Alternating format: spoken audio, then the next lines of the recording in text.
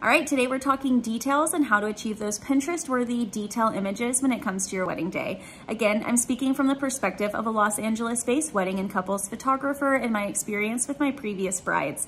When it comes to knowing first what to put into your details box, definitely work with your photographer.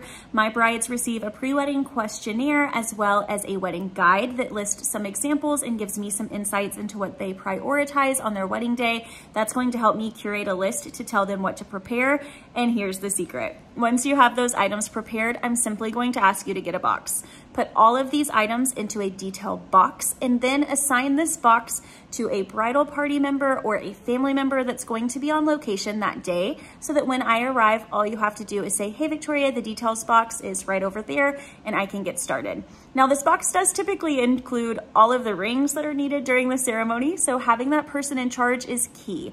That way when I'm done with the box, I know exactly who to return it to, and then you know who to go to so that you know where your rings are when it comes time for the ceremony.